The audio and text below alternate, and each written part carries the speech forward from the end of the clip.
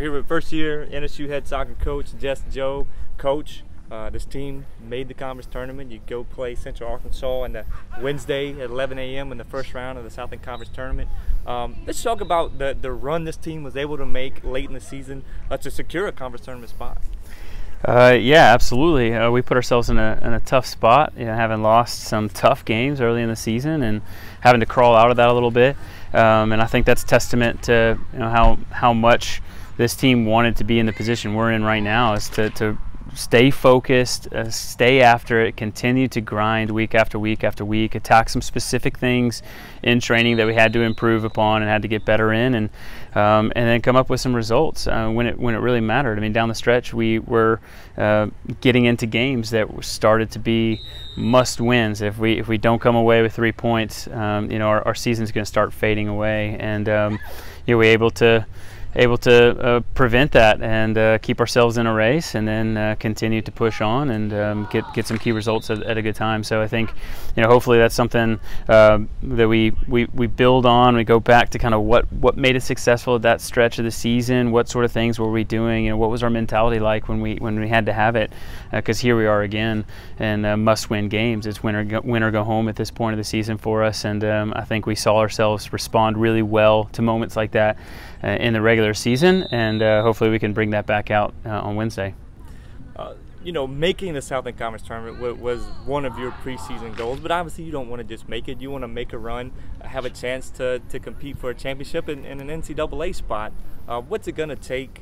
Just a thing or two that this team's going to have to do to make that possible Wednesday? Yeah, be a little more organized as a team. I think you get back to that mentality we just talked about. Just kind of, I think we're okay being the underdog. We're okay being the number 8 seed and playing the number 1 seed and approaching the game that way. I think that's a space that we're comfortable with, kind of having exceeded some expectations already, and then kind of looking in the face of some big challenges like that. I think that's a place where, we've shown we're comfortable and we're okay with that, and that we have a little bit, it's okay to have a little bit of a chip on our shoulder of like we have more to prove. And I think that's where the focus is that we feel like we have more to prove. Last time out versus UCA, I feel like we didn't present as good of a challenge to UCA as we could have, and I think we're a much better team than what we showed. So it gives us an opportunity to refocus with some things that are very fresh on our minds still coming off of last Friday night,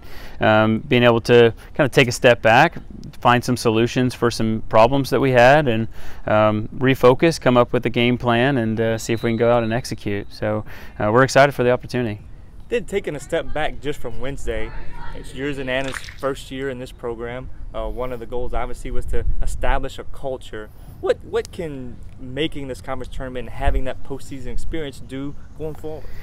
Yeah, I think it's huge. It's a great experience for the players, behind me, to get that opportunity to feel what these postseason games are like. We don't take postseason for granted, any level of wherever you are, and something I think they did a good job of. And then hopefully we just make the most of the opportunity and feel what it's like to play this time of the year, and that makes us really hungry moving into the spring to take the experience we're going to get this next week and build on it. And not only that, just we've got players coming in that are hungry, who want to be at the conference tournament, and knowing we've got a team who is going to be a little more adept at leading them there, and having the experience this year of getting through some tough times and some tough losses and overcoming some obstacles to get there. So yeah, I think it's a tremendous achievement for this group, and they've worked really, really hard, and they deserve to be there.